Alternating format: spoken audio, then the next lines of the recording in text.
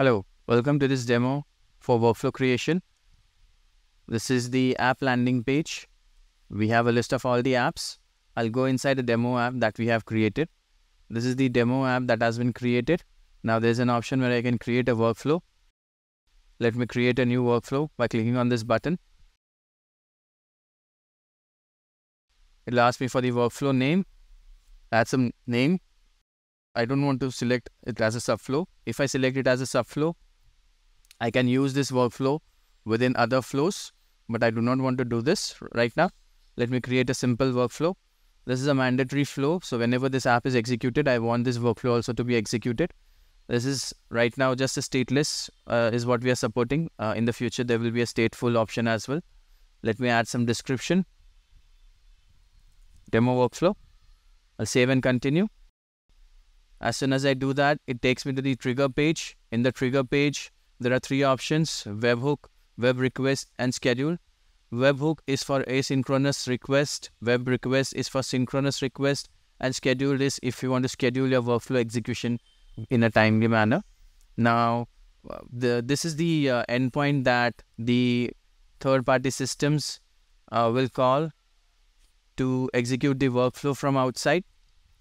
Now, this URL will be common for an app. So under an app, if it has multiple workflows, all the workflows will use the same URL. Now to differentiate workflow execution, we need to define some workflow triggers. To do that, we will set up the trigger conditions manually. Now this is the payload configuration section where I define what is the payload going to be from the outside system. This is a JSON schema where I can define some key and some value. It can be any such structure. Any nested JSON structure is also fine.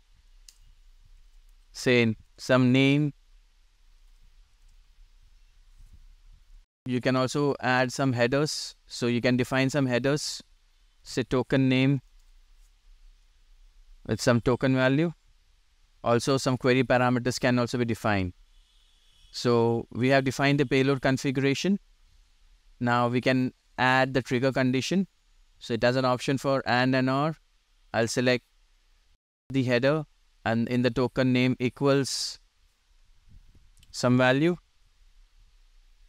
Execute my workflow.